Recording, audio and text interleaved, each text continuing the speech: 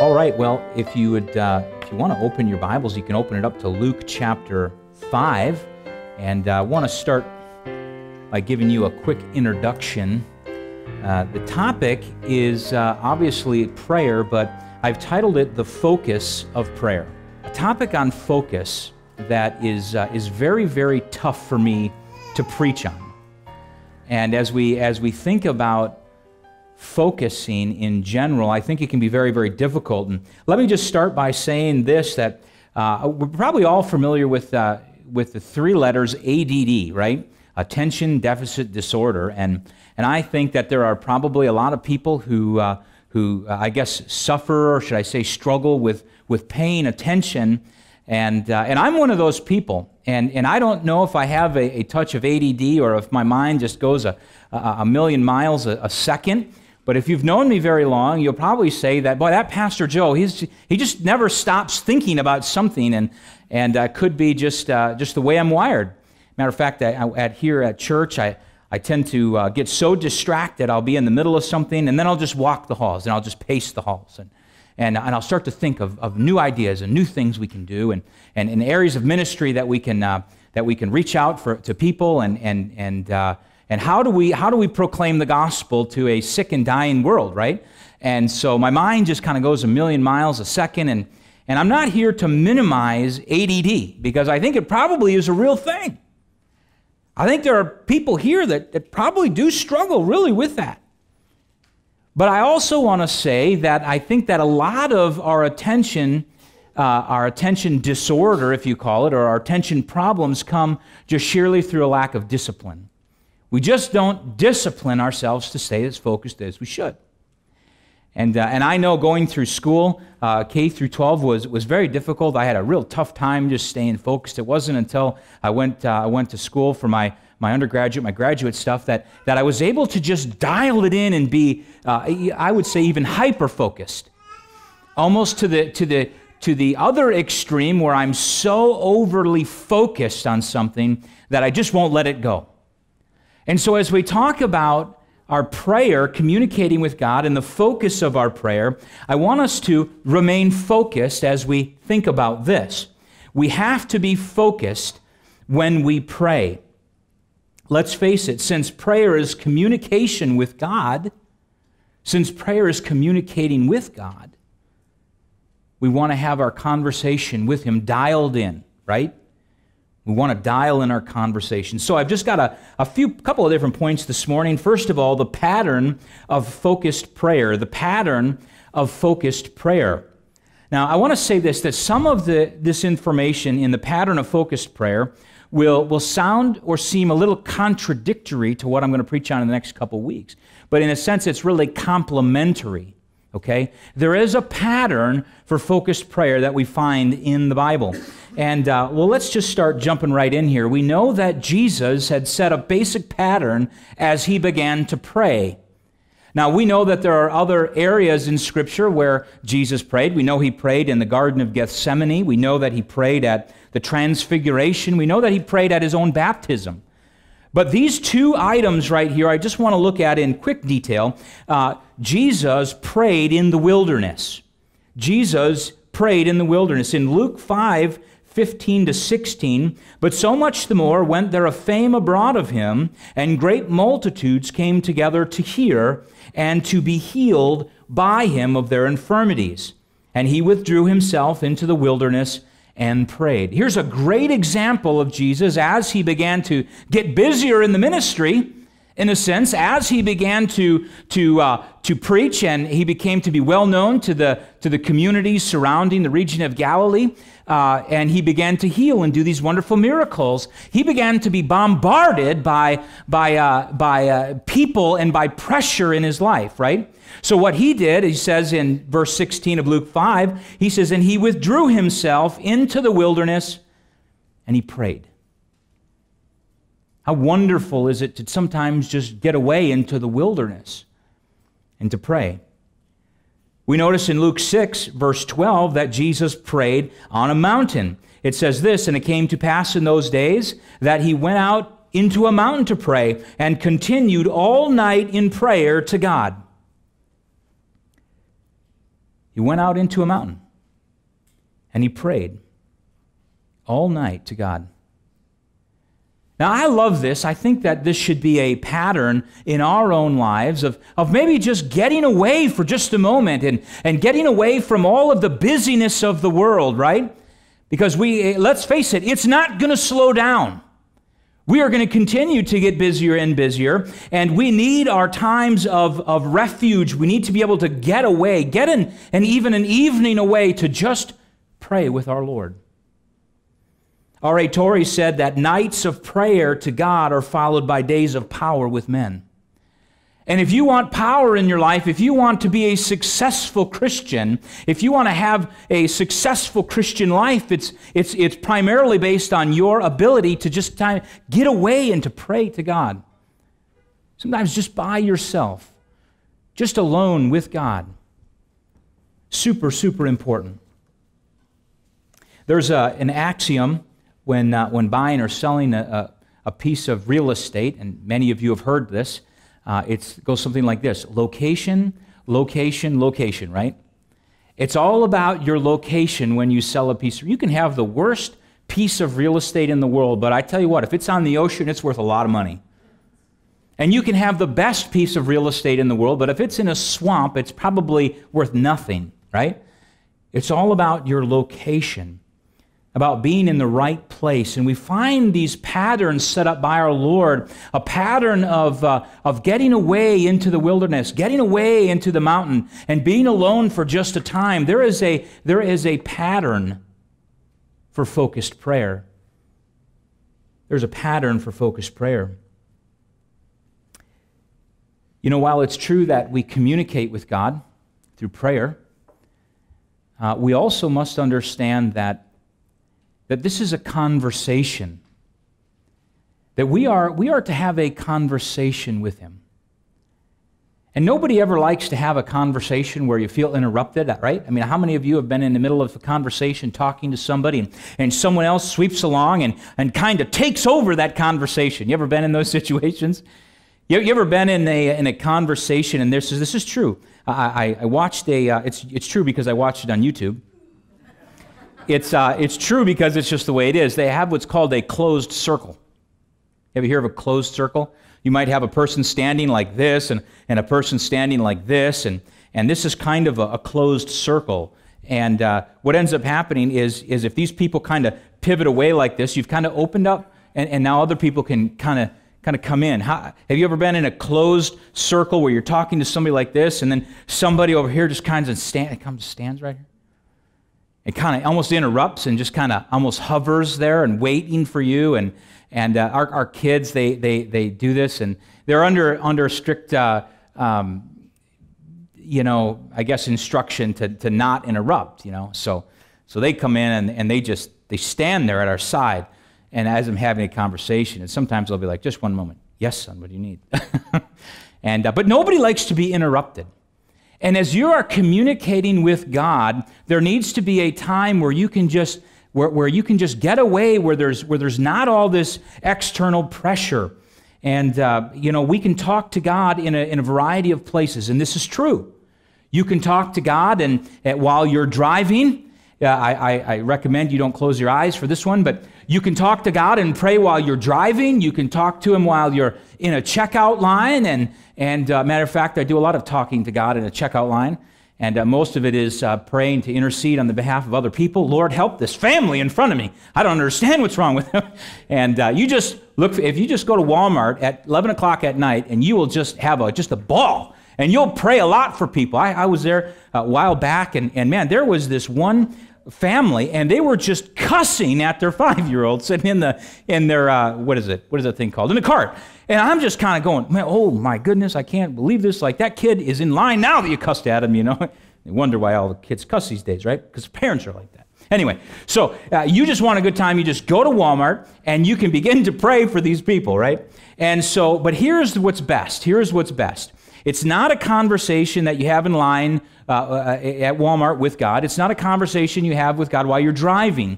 It's that set-apart time alone with God when you can just talk with Him, where you can just talk with your Heavenly Father. And can I say this, that I think that we need to work on this in our lives. I have not arrived. I have not achieved this yet. I try very hard to have my time alone with the Lord, but it is not perfected. It is oftentimes bombarded by all sorts of other activities and random thoughts that come into your mind. We need our time of, in a sense, isolation. Well, Jesus said that even prayer should be done in a closet. In Matthew 6, verses 5 through 6, "And when thou prayest, thou shalt not be as the hypocrites are, for they love to pray standing in the synagogues and in the corners of the streets, that they may be seen of men. Verily I say unto you, they have their reward." You know what their reward is? Let me stop there. You know what their reward is? That people look at them and say, "Good prayer. Good prayer." This is Matthew 6, 5 and 6. Verses 1 to 4 talk about almsgiving, that your almsgiving should be done in private and not publicly for everyone to see. You know why? Because he says in verse 2, I believe, of Matthew 6, he says that you shall have your reward. And you know what your reward is for that? That a good job. Good job. Keep it up. So he says here in verse 5, "You shall have your reward. But thou," in verse 6, "but thou, when thou prayest," he says, "enter into thy closet, and when thou hast shut the door, pray to the Father which is in secret, and the Father which seeth in secret shall reward thee openly." So when you pray, get alone with God, so you're not out there trying to be praised of men for your good prayer, but get alone with Him. Have quiet time alone with God. Quiet time and quality time. And I think a lot of quality time comes from quiet time. It's when you are alone with the person you're talking with. This week we went out and went fishing with the boys. I think it was Wednesday morning or something. I can't even remember. We didn't catch anything. Oh, yeah, we did. We caught a snail. We caught a wood tick, and praise God, we didn't catch a cold because it was pretty chilly out there. But we went out there and it was just quiet. It was you were out there and it was just the three of us and Facebook. No, I'm kidding. I think I only looked at my phone when I posted the picture of us, and we were looking at a canoe. That was the only times I covet as a pastor. It's just true. I'm not perfect, so I'm out there and I'm thinking to myself, I'm like. Someone explained to me, you're driving down the road and you see the cow, and he's reaching the head through the fence, and they're kind of eating the grass on the other side of the fence, and sometimes that's me, Like I've got the whole shoreline, and I'm thinking if I could just be there, I'd be happy. And so I'm looking for the canoe and things. But this is my time with the boys, right? This is my quiet, quality time with the kids. That we're able just to break away, the three of us. And we left the wife at home. The mom is at home. We've been married 15 years, so it's about time. And so we left her at home, and we just went out, the three of us, fishing. And we just had a great time. It was a quality time because it was a quiet time. And sometimes our lives need to be more reflective. There needs to be more quiet time with our Lord. And we ought to be doing that. And sometimes we just need to have a place where we get to, a place where, maybe like a closet, as Jesus said here in Matthew 6, 5 and 6, a time where we can get away into a closet. It's interesting. We have, in the headquarter building, there is, it's kind of a weird-shaped building, but you have to cut some corners sometimes, in order to make it square.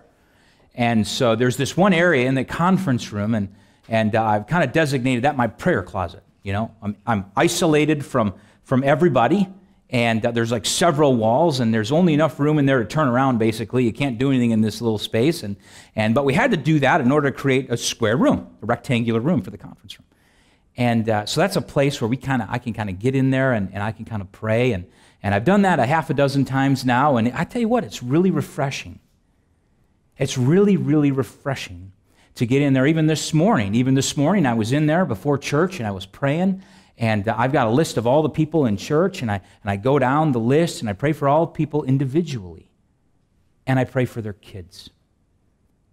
I go down this list and I just pray. It's not this a long, elaborate prayer, but I just pray and say, Lord, I pray this, and if something pops into my mind, I say, Lord, I'm asking you to help this person with that.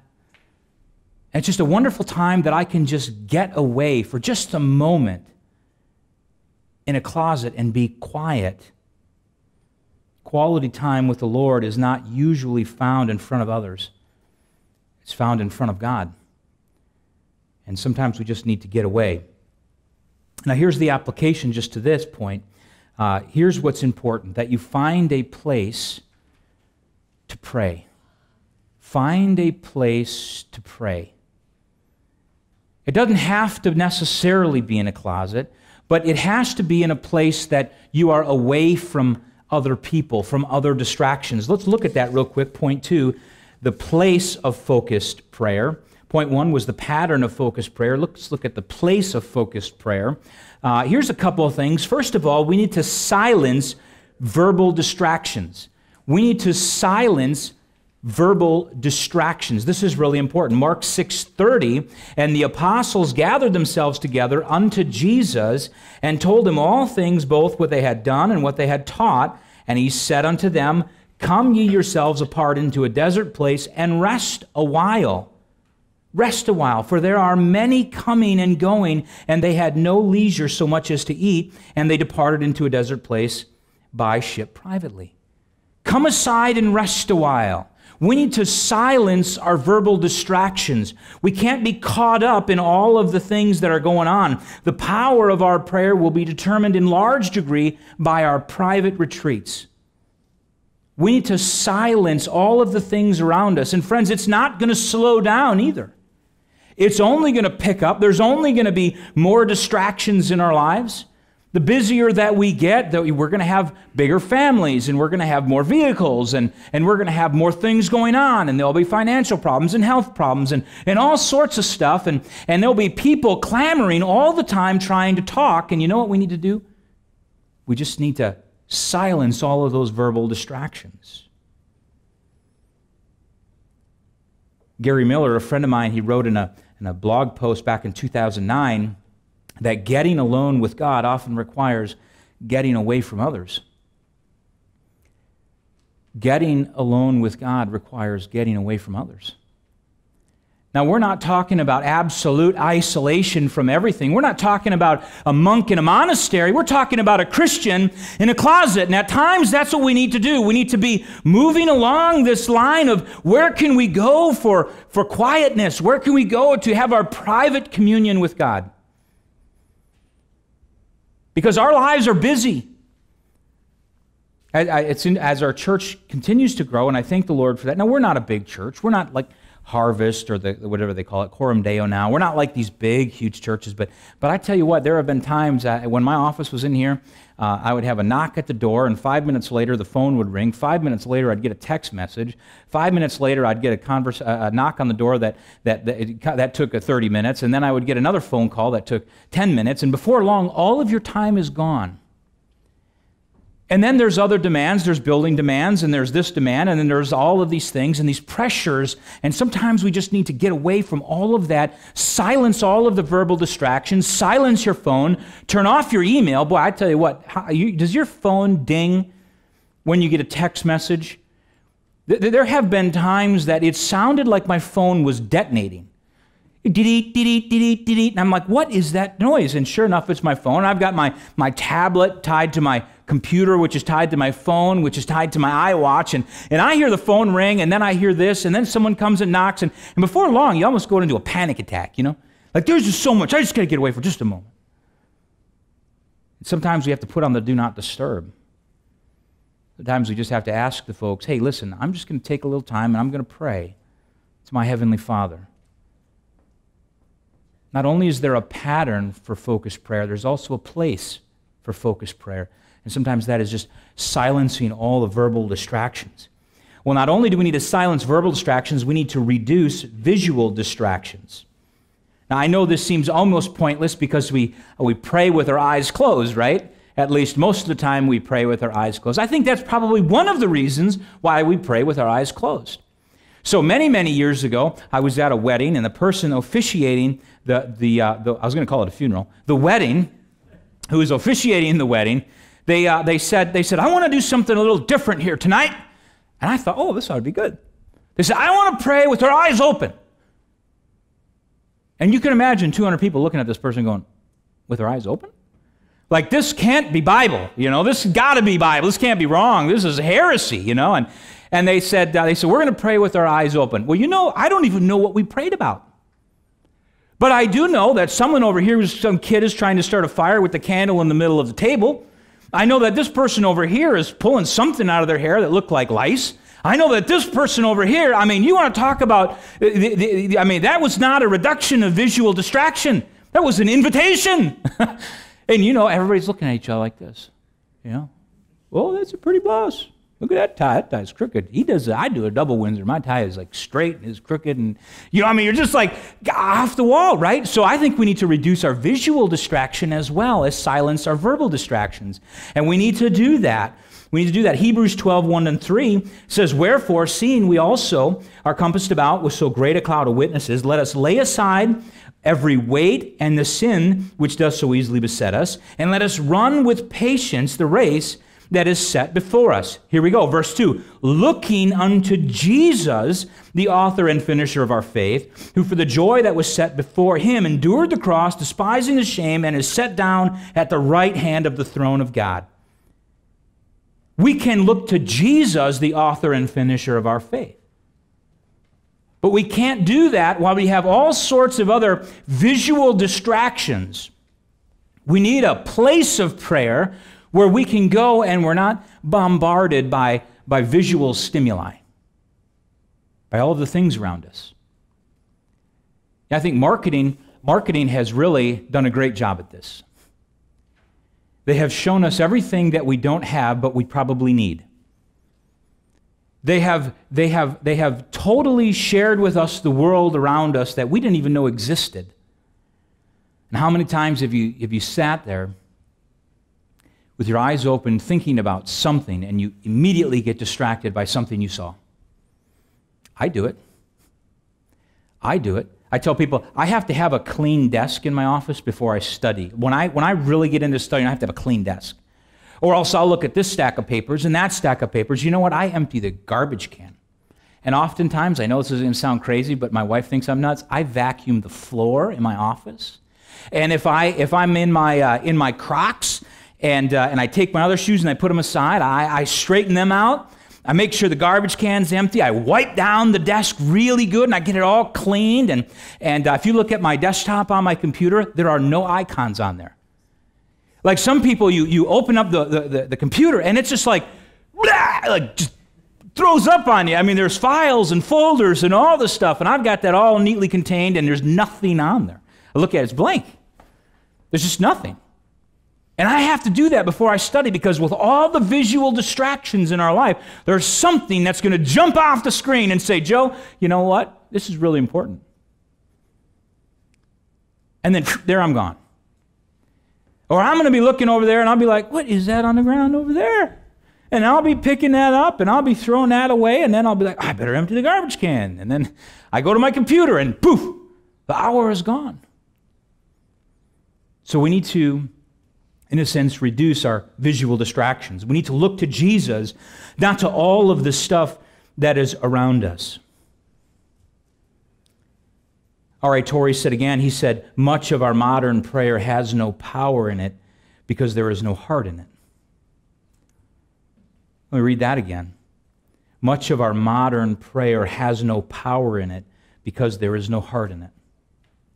How do we put heart into prayer if we're constantly distracted by all of the sounds and visual stimuli? If we have tons of crowds around us, if we haven't gotten away for just a moment to pray. We need to be thinking about the things we need to think about. And how can we do that if the world around us is telling us that there's something more important? With all of the sounds and all of the sights that we see, we have to eliminate those distractions. And we have to think about the things we're thinking about. And in conclusion, let me just say this. In order to focus on prayer, We often need to be in solitude, but we also need to be still. We need to be still. In Psalm 46:10, be still and know that I am God. You see, a busy life leads to a lot of burden. We have to not be as busy. And I tell you, it's a propensity of mine to just get busier and busier and to do more, because I think more means more, right? But just because we're doing more things doesn't mean we're getting more things done. And our life gets so busy all around us. We have so many things that we have to do, and we allow them in. We invite them in, don't we? We invite them in with all of the phone calls and all of the emails, and then we have social media, and we have this that somebody liked and this that somebody didn't like, and we have this, and as opposed to just shutting it down for just a moment. Sometimes getting alone with God means getting away from other people. And we need a place of refuge. We need a place of retreat that we can go to for just even a short period of time. You know, this morning it was a short prayer, maybe 15, 20 minutes, probably 20 minutes of just praying and asking God on your behalf and talking to the Lord about my message. And I'm trying to focus on a message on the topic of focus, right? And you can imagine Satan just wants to destroy that. So my phone is exploding, right? It's melting down into the carpet. Like I have to shut everything off. I have to turn the lights off. And I just have to close my eyes, even with the lights off, and I just have to think about my relationship with God. And then I just have to talk with Him and walk with Him and just love on the Lord. We are so busy in our lives today that we are burdened. And of course, we want to do more things. We want to be more vigilant and more entrepreneurial and opportunistic, and we want to get out there. We want to win the world. But at what cost? We're going to win the world at the cost of losing or reducing our relationship with the Lord. We need time, quiet time with God. And friends, if you're here today and you don't know Christ as your Savior, you know, it's interesting. As many times as I give the gospel, it never gets old for me. It just doesn't get old for me. I enjoy giving the gospel, and I enjoy putting you through it. Do I know that you know the gospel? Yes, I do. Imagine, though, for just a moment, if I didn't give the gospel for 6 months. 6 months turns into 6 years. 6 years turns into 6 decades. And we begin to forget the most important thing, that the gospel is the power of God unto salvation to every one that believeth. And I'm so thankful for the gospel. I love giving the gospel, and I love showing you my wallet. This is my wallet I got in Israel. I'm not going to put you through this. Let this hand represent you and me. And this wallet represent all of our sin. The Bible says God loves us but hates our sin. A lot of churches, a lot of people believe that you can just turn over a new leaf, that you can just do better, that you can get baptized and this sin is taken care of. You know what Paul said? He said, God sent me not to baptize, but to preach the gospel. It's not about baptism. It's not about giving something to the church. It's not about being in church. It's not about being faithful every service. Yeah, of course I would like to see that. But you know what it's about? Here's what it's about. It's about you trusting that Jesus Christ died on the cross for your sin. You see, the Bible says that the wages of sin is death. It's not church membership. It's not water baptism. It's not giving money. It's not walking an aisle or praying a prayer. The wages of sin is death. Someone had to die. And the good news, which I think is an understatement, I think is great news. The great news is that Jesus Christ came to this earth to die in your place because the wages of sin is death. And it's when we trust that Jesus Christ died on the cross, was buried, and rose again, we have eternal life. The Bible says it's not by works of righteousness which we've done, but according to His mercy, He saves us. He made the sin payment debt for us. Isn't that wonderful? That just never gets old. That just never gets old. I love the fact that we can know for sure where we're going when we die. I love the fact that I can have a relationship with God while I am alive. And that one day that I will be with Him. I just absolutely love that. It'll never get old. Never stop sharing the gospel truth with people. Because when the gospel isn't shared, people don't get saved. Because it's the power of God unto salvation. Let's never be ashamed of that. Let's never be ashamed of our relationship with the Lord. And friends, if you're here today and you don't know Christ, I beg of you that you trust Christ as your Savior. And I look around this room, I think everybody here is saved. I don't think I'm missing anybody. But can I just share this with you? I have not arrived in my prayer life. I would be a liar and a fool and a hypocrite and everything, even though I am a liar and a fool and a hypocrite at times. You know, I mean, let's face it, we're all sinners. But here's what I'm saying. I have not arrived with my prayer life. And these messages are preached to me as much as they are to you. So let's crank up our prayer life, right?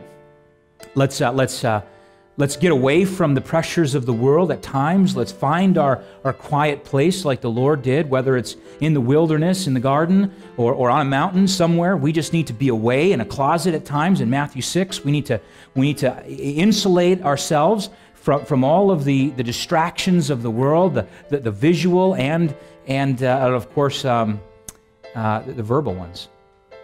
Sometimes we just need to just turn off the radio and tune into what God has for us. And that's going to be a wonderful thing. It's going to be a joyous time where there can be a great revival, a spiritual revival individually with every single one of us. My favorite time is my prayer time with the Lord. That is my favorite time. I can read the Word of God and I just learn a lot, but I just love talking to Him. So let's do that. Would you do that? Would you crank up your prayer life this week? And would you find that place, maybe in your home, maybe on your property somewhere, or maybe just the time of day is really important. Maybe it's at night, maybe it's in the morning. For me, it's the morning. And just find that time where you can get alone with God. And you can pray to Him. And you can love on Him as your Lord.